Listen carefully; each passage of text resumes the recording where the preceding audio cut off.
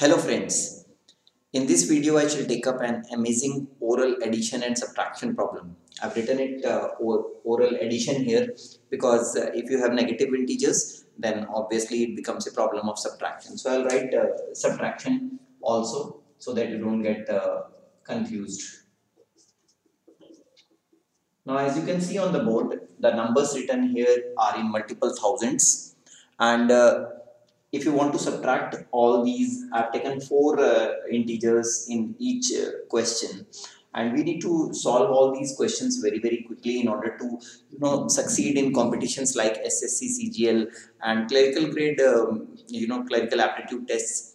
All these type of calculations are asked. Many questions are there in every paper. So how do you calculate all these things?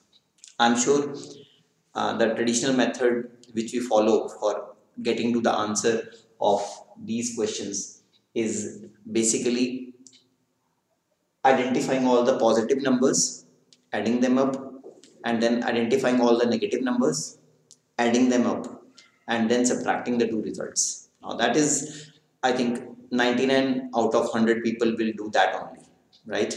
But this video is really special because I'm not going to do it through traditional method. Now this is something I want you to master, and I'm sure this is going to save a lot of time in competitions. But don't tell me that I have taken 10 minutes or 15 minutes to explain the method, right? If I want to explain the method and the steps involved in getting to the answer quickly, then obviously I'll consume more time, right? But everything requires practice, and even this method, if you want to master it, you have to solve 70, 80 or 100 questions, sitting 3 to 4 hours a day, and then I think that will be the stage when you will say to yourself, let the question be containing any number of integers, I will do that in a single step. No traditional calculations. Let's see the method first. Be very careful. You should know single digit integer addition and subtraction, and that is very easy, like 3 minus 8 is minus 5, 5 minus 7 is minus 2. That's all. That is the basic knowledge you should have to solve all these questions in one step or maybe two steps, but not by writing one below the other. So let's see how you do this. Now see the maximum number of digits in this question: 3, 2, 3, 3. So we have maximum number of digits is 3.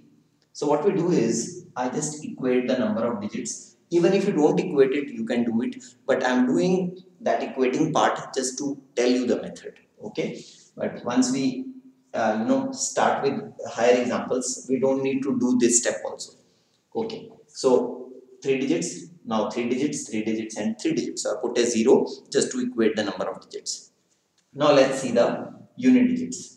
I am doing it as if I have only one digit in every number, that is the unit digit. So 6 minus, this is the minus sign here. So 6 minus 8 is minus 2 plus 2. Minus 2 plus 2 is 0 and minus 3. 0 minus 3 is minus 3. So what I have done is I have added or subtracted whatever sign is there in between. I'll add or subtract according to that sign. I have taken only the unit digit of every number. So 6 minus 8 is minus 2. Minus 2 plus 2 is 0. And 0 minus 3 is minus 3. So what I do is I will write minus 3 in the first step, that is starting from the right hand side. Okay, let's see the next one. This is 7 minus 8. 7 minus 8 is minus 1 plus 3. Minus 1 plus 3 is plus 2, and plus 2 minus 0 is plus 2 itself. So you get the number 2. Now let's have the final one. So this is 4 minus 0 is 4. 4 plus 1 is 5, and 5 minus 3 is 2. So now I have 3 numbers, and very easy. Even if you get a 2-digit number, don't worry. I'll take up those kind of examples also. Okay, now let's do the borrowing part. See, this is a negative number. So a negative number less than 10. So what I need to do is, if this number is less than 10 and a negative number, then I borrow 1 from the previous one. So this becomes 2. I give 1 from here to here. As a result, this becomes 10 minus 3. And here is your answer, 217. Very easy, right? Just the borrowing part is a little bit tricky, but I'm sure solving these 6 questions, you will be through with the method, and I'm sure you are going to like this video. Now let's see the second question. You can pick up the calculator and do it. I'm sure the answer is going to be alright. Let's see. 4 digits, 4 digits, 4 digits and 3 digits. So I'll put a 0 here. Even if I don't put a 0, it's fine. Okay, 6 minus 9 is minus 3. Minus 3 plus 3 is 0. 0 minus 1 is minus 1. So I have a minus 1. Let's see the next one. 4 minus 8 is minus 4. Minus 4 plus 8 is, okay, 4. And 4 minus 5 is again minus 1. Next, 1 minus 4 is minus 3. Minus 3 plus 8 is 5. And 5 minus 2 is 3. And finally, 6 minus 2 is 4. Plus 0, obviously 4. 4 minus 3 is 1. So here I have the 4 numbers. Now let's borrow 1 from here. This becomes 10 minus 1. And if I borrow 1 from here, this is already minus 1. And I have to borrow 1 from here. So this becomes minus 2. And 3 and 1. So this is 9. Again a negative number. So I borrow 1 from here. This becomes 10 minus 2, 8. Okay, I'll write it for you. 10 minus 2. And this becomes 2. And this is obviously 1. So here is the answer, 9. This is 8. Okay, then we have a 2 and a 1. So 1, 2, 8, 9 is the sum or difference, whatever you call it, the simplified form of this. So how much time you are going to take to solve this question in this way? I think 1/4 the time you do it through the traditional method. Want me to do more questions, right? So let's see this one. 4 digits, 4 digits, 4 digits and 2 digits. So I don't bother about putting zeros now because I don't want to get into that step. I know that this is only a 2-digit number. So obviously the third digit from the right hand side will be 0 and the fourth digit will also be 0. So that is a very obvious step which you can skip right now, and now you can carry on with the method in the traditional manner in which we are doing the first and second question likewise. So this becomes 5 minus 6 is minus 1, and then minus 1 minus 4 is minus 5, and plus 6 minus 5 plus 6 is obviously 1. So when you get a positive number, your steps become further lesser. Let's see the next one. 7 minus 5 is 2. 2 minus 8. Now 2 minus 8 is minus 6, and minus 6 plus 7 is obviously 1. Now next digit 7. 7 minus 3 is 4. Now again see, we are getting all positive numbers. So 7 minus 3 is 4. 4 minus 1 is 3. And obviously we don't have a third digit here, so that remains 3. And finally this is the fourth digit. So 9 minus 3 is 6. 6 minus 2 is 4. Now see, when all the digits are positive, then your answer is that itself. So the answer becomes 4311. So this is the answer of this question. Now let's see this one. Now see, now the numbers are exceeding 10,000. Here we had numbers below 10,000. Now here as large as 84,000. We are taking very, very large numbers to apply this method now. So let's see how speedily we can do this also now. So 6 minus 4 is 2. 2 plus 8 is 10. 10 minus 1 is 9. So we have a 9 here. Next digit 5 minus 4 is 1. 1 plus 6 is 7. 7 minus 1 is 6.